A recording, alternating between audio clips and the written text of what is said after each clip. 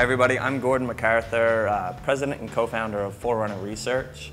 We're a scientific instrumentation company that specializes in gas detection tools for safety and environmental monitoring purposes. Much like this unit here, which is called a forced diffusion flux chamber, which will sit on the ground like so and let you know exactly what's coming out of the ground, whether it be dangerous or for a research purpose. Much like a doctor will measure your vitals to assess your health, our tools in the right hands allow an informed user to know what's coming out of the ground and what possible risks it may pose. We spun this company up at a St. FX University. We have an excellent technical team, but being in the position we are and having to finance our further R&D through sales, these sales and marketing activities do distract our technical team from continuing on with their innovation. And our track record really speaks for itself with our numerous patents, over 30 peer-reviewed publications, and the deployment of our equipment from Antarctica to the Arctic.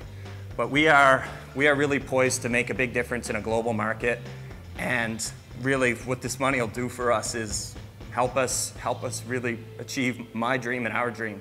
So as a customer, if I use your solution versus someone else's, what would that benefit be to me? The benefit is that you don't have to be an expert.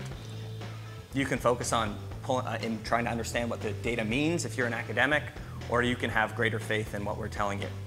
Tell me about why customers buy your product, and why would a sales rep be extremely successful to help you get to that 1.5 million? The growth sounds very aggressive, so why are customers going to buy it? Well, because our product allows you to take more measurements over a greater area and better understand what's going on. Oil and gas space, it allows us to pull in data, analyze it, and provide advice on operational activities. And in academia, it allows people to do research in new areas.